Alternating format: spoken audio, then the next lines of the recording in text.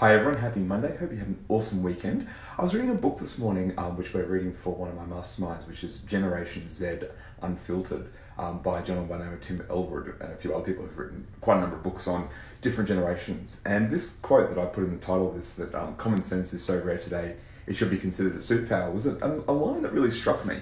And I think it really depends on the type of environment that you're in and who you're dealing with.